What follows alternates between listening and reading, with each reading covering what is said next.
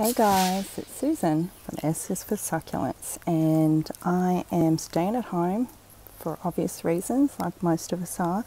So I'm using the opportunity to do some maintenance on my succulents because God knows they really need it, and I've got a lot of stuff going on, and they are just taking over every space nearly in the yard. So what I wanted to show you was, this is where I keep my full sun succulents, and they've done pretty well considering we just came out of summer. Some of them have had some bit damage, like those imbricatas. They got a little bit of rot, and so they need a bit of attention too. Anywho, but there is one that I really want to focus on right now, and this is the Echeveria Golden Glow, which is this one, and it just grows like a boss, seriously. Through summer it threw off a lot of flower blooms, and I used those for propagation, and you would think that these are flower blooms too, but I could tell they were growing differently. But I just thought, let them go and see what happens, because you know, there's this rule that people say in the succulent community that pups from the bottom, flowers from the top. So these technically not from the bottom, because you can see new ones that come in here, so they're from the top. But if we look down, they don't look like flowers. They look like elongated, really leafy pups. So the problem is the whole thing is really heavy and leggy. Let me show you. Hold on, let's cut to another angle. So if I come around from this side, you can see it's in a really large pot. This is a big pot, like maybe about 50 mils, really high, really deep. And you come in here, I'm going to pull this pot out so we can have a better look, but just quickly, I'm just trying to capture it. It's not working because there's yucky leaves. See that? See that stem? It's long, it's fat. It's throwing off some pups, all sorts of weird stuff going on down there. Not weird, actually, good stuff. So I need to decide what to do and how to maintain this, because obviously a good head chop is probably in order, because I am using some empty pots, there's two of them, to prop that up, to hold up the weight. So that's not ideal, is it? Alright, so let's get this pot out so we can have a better look at what's going on. Okay. Just before we move on, just another side note, how I kept like this pot here, that pot there looking really good and undamaged through summer was, it was a little bit of a sacrifice aesthetically for my own liking. But what I did was I used big pots like this one here, this crassula. I don't like this crassula, I really don't. But it grows really tall, and you know, it's a good grower, is basically what I'm trying to say. So I used pots like that, and then I have this pot. This is huge too, and it's got 4 big giant Zoros in them, and like that pot there, that pot there. They're not my favourite succulents, but what I did was I put them around the perimeter of these pots. The sun's coming out, creating shadows, and I've got a fly buzzing around in my face. And so, you know, I used them to create shade around the outside of the, you know, put them against the pot so they get a bit of sun, but it was filtered through their leaves and stuff, and it worked. Didn't look great. I couldn't see my favourite succulents very well, but it is a good little trick if you're, you know, if you've got a lot of pots and you can't move them around in summer and you're scared, because summer's scary. But we got through it, The best season's coming, winter. Winter is so good. It stresses your succulents out. It gives them beautiful colours. You get a lot of natural water from the rain, yeah, which can lead to rot. I can hear you all saying, yep, got it. But hey, you know, I think I could deal with that better than sunburn and all that sort of stuff that goes with high UVs and all that stuff. Alright, so I'm going to get the pot out now. Whew, that was hard work. That is super heavy. I dragged it out from over there. So what I want to do is I want to get these elongated pups off to take some weight off it. You can see this one's already collapsing. The pot plant, the succulent that was under there was actually propping it up. So when these first started appearing, I did a little head chop to see what would happen, and I did it here. So you can see there's the cut, and it threw off a really cute pup actually. So that's interesting, and the remainder, I don't have them close by, but the head part of it has rooted up. And if we go over onto this side, sorry if I sound out of breath, there's my finger, because it's really awkward moving around and filming. So there's the cut there, and it's thrown off 2 pups, so that's really sweet. Really like that. Alright, so what are the options? We can do that again, just cut them off, and we'll probably get some new pups there.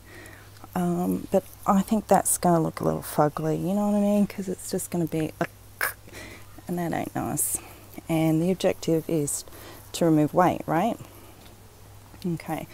So I'm just going to make the most out of these and chop them right back to there, right down to the base. And I will chop them in 3 sections.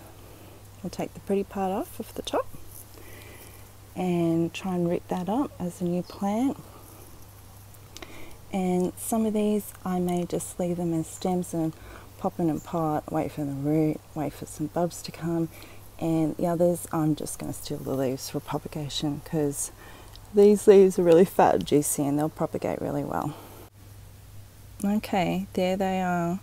Geez, it's a cloudy day, but the sun keeps popping out. I prefer to film while it's overcast. Anywho, look at these, they're monsters. They're so heavy. Hello, hello. Alright, that's enough of being silly. Okay, so there's the pot.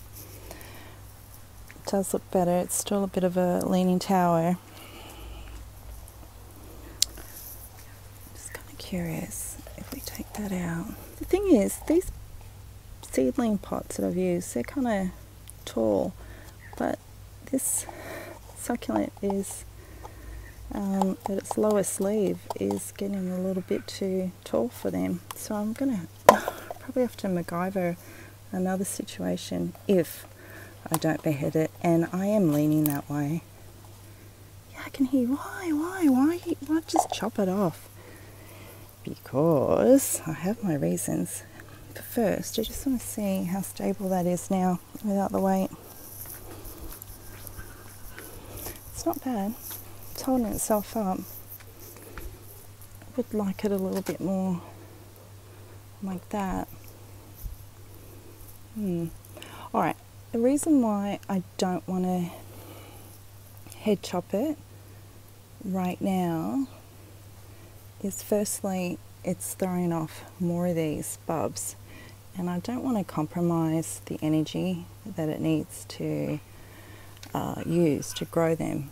And if I chop it off, it will use that energy to create roots, though there are some air roots that I might be able to take advantage of.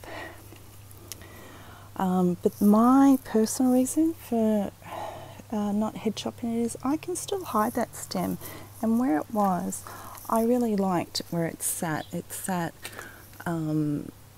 higher than these, and this is this pot here, I've raised it, I've put a few bricks under it so the you know, the tails can have some space to grow long.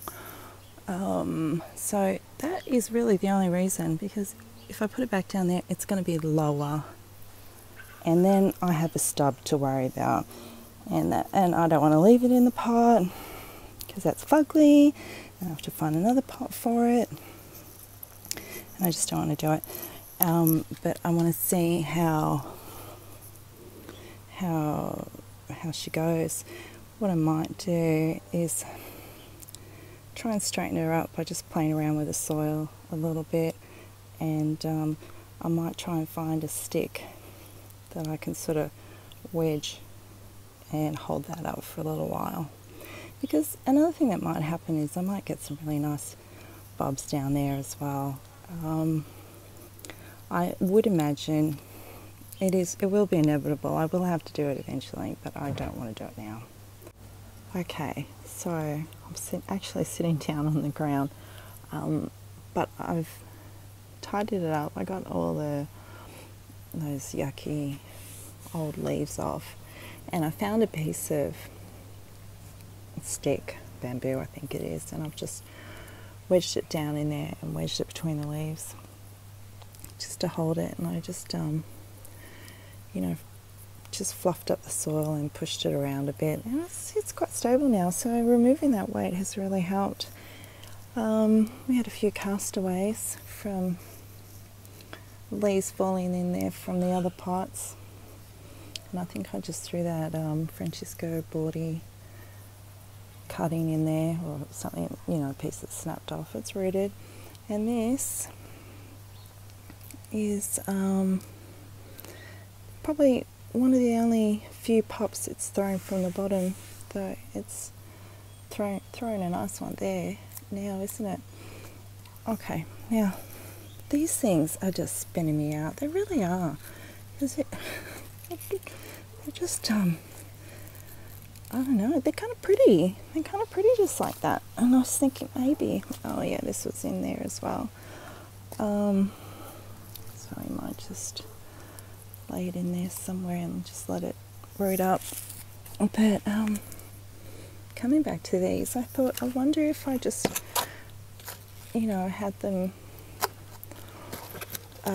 pot them up all in a pot. Would that look nice? It might actually look kind of striking. It's a shame to cut them. They're not that gappy and leggy. So I think that's what I might do. I might just see what happens. It's a bit of an experiment, really. I mean, after all, there are more coming. They just keep, this Echeveria is a gun, man. It just keeps popping out, throwing out stuff. It's a giver. It's definitely a giver. So, if you've watched any of my videos, you might have noticed a bit of a trend where I change my mind. Well, I changed my mind. I got this pot and I just put some soil in it. I really like the way they look. So I thought, if I just let them sit there in a non-direct sunlight spot and just let the roots, let it root up and see what happens, and then if I still want to cut the tops off, at least the bottoms are rooted, so that part of the second half of it can still possibly throw out pups and so forth, and then I can take their heads. So I just don't want to chop it up, it doesn't feel right. I'm an intuitive gardener. No, seriously, I am. Take a deep breath. That was hard work. I moved it back in and moved the other pots back around, and so it looks a lot neater. Remember earlier I said I wanted to keep the height because I like the way it looked next to the other pot. See how it's higher than these tricolours, and you can't really see the stem, so I think it's worked out really well, actually. I might just have a quick skim over some of my other pots because I've got a feeling people are kind of curious. So this one has evolved a lot, but different things have been in and out of that pot. Some Francisco Boldies, these are nice. These are really pretty, really waxy kind of leaves. Got a little violet queen there. Now look at this. Look, I like to call them little faces. Look at all the smiley little faces. I really like this. This is a Echeveria Marpin. Oh, those two babies there. Aren't they gorgeous? And this one here is really sweet. It's really miniature. It's got a slow growing Echeveria Albina Silver Star. Whoops. There's my Romeo that I won. As you can probably tell by the shadows and the way the light is, it's late in the day and I'm tired and my dogs are hungry. So I hope that was fun for you. It was fun for me. Yeah, just enjoy sharing what I get up to. Alright, catch you guys later. Be safe. Bye.